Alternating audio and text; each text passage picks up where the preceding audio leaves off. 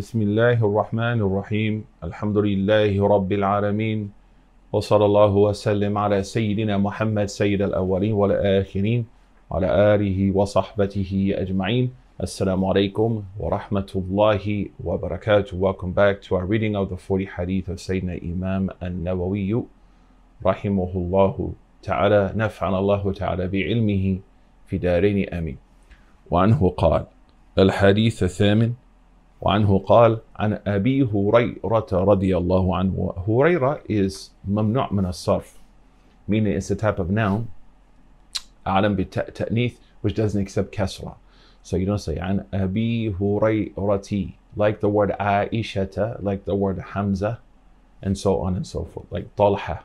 So عن أبي هريرة رضي الله عنه قال سمعت رسول الله صلى الله عليه وسلم يقول. And you see something very important here. He says عن أبي هريرة عبد الرحمن ibn Sakhr.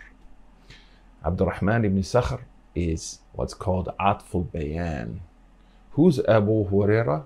عبد الرحمن ibn Sakhr.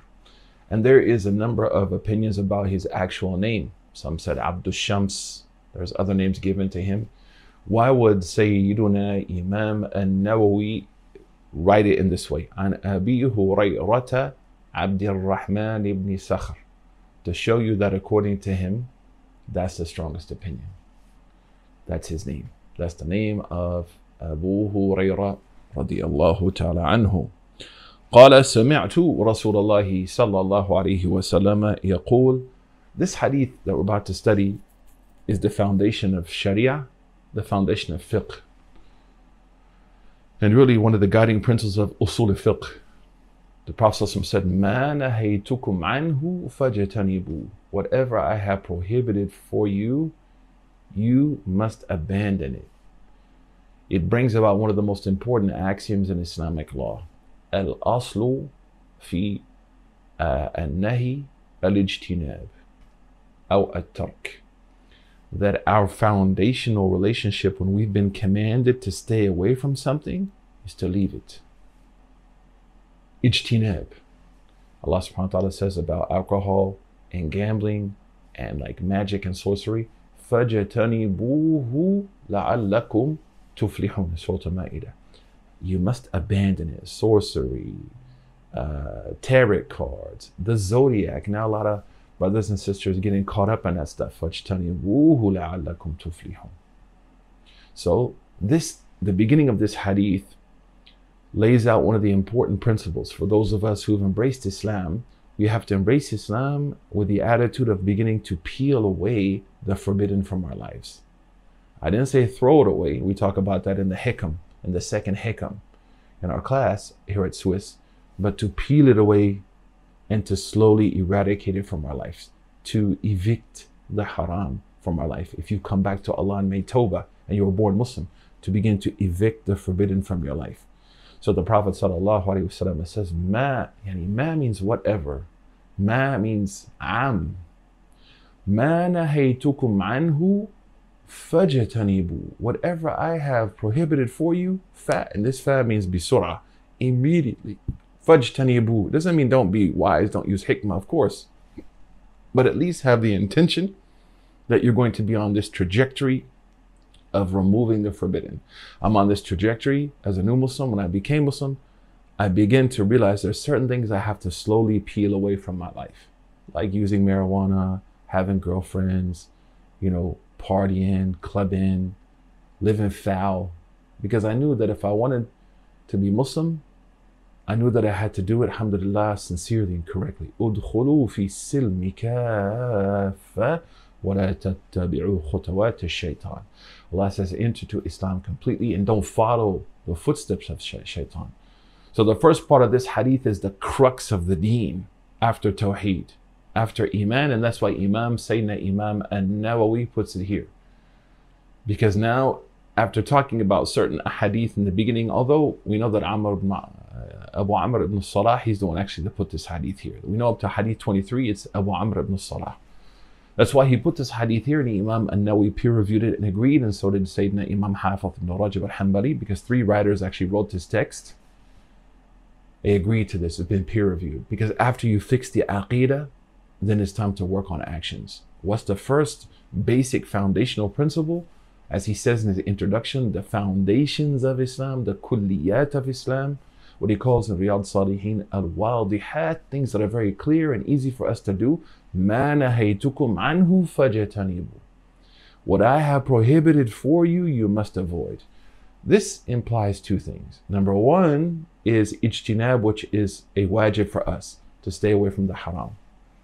How do we know that something's haram? The Quran or Sunnah says it. Hurrimat alaykum, for example. Allah says, prohibited for you is this. Number two, it's linked to a punishment in the hereafter, like hell or a punishment in the grave. So we understand that that's forbidden because the Sharia will command us to avoid those things, which by avoiding them, there's maslahah. There's benefit for us in this life and the next. Number three, they're associated with a had punishment, right? The serious punishments for serious crimes like adultery and theft and so on and so forth. Number four, through ijma', a consensus of the scholars. Number five, if you follow a madhab or a teacher, taqleed of that madhab or that teacher. And then number six is what's called ta'zirat in the running of an Islamic state, and we'll talk about that potentially in the future. So this is ijtinab, which we have to do. The second type of ijtinab is recommended, and that's the makruhat. ما لا يثاب على فعله ولا يعاقب على تركه بعدم استمراره. It's important to say that the makruh are those things that are disliked. If we do them consistently without a reason, they could lead us to the forbidden. So that is from the bab al-wara', right? Or the bab of being, not wara', but of being like more present religiously, more adherent religiously. The third type of ijtinab, actually there's three, is to avoid the permissible. And that's from bab al-wara'. To avoid the permissible so that I can up my angelic state, if you will, right? That I can up my iman, excuse me, that's what I'm looking for. I can up my iman. And as one of my teachers read, I said angelic is that the angels don't commit sins. So I would say ismatum kasa'iril malaika. The angels and the prophets are the same. So I get closer to that state by avoiding sin. That's what I meant by that. So the third is to avoid the permissible so that I increase my level of taqwa and increase my level of wara, al-haya, and consciousness. This is the opposite of where society is today. Now people, they ask for fatwas that will allow them to do the forbidden. In the earlier times, what made those Muslims different, mashallah, is that wasn't the case. They were looking for fatwas that would protect them from falling into dangerous components of the permissible. Subhanallah. Of course, we have to be careful with that because لا تحرموا ما أحل الله لكم, right? أحل الله لك لا تحرموا ما أحل الله لك. Don't make forbidden what Allah has made permissible. But as someone wants to individually, without harming themselves and their family and those around them, avoid certain components of the permissible in order to discipline themselves to draw nearer to Allah, there's nothing wrong with that. So he said, ما نهيتكم عنه فاجتنبوا اجتناب على ثلاثة مراتب أو أربعة يعني, or ثلاثة. Number one is 3 levels of ijtinab, of avoidance. I have to, it's recommended, it's permissible for me to. ما نهيتكم عنه فاجتنبوا. So we'll stop here. This is the first part of the hadith, and this first axiom, I need you to memorize it. النهي مبني على ترك. النهي, excuse me, يفيد الترك.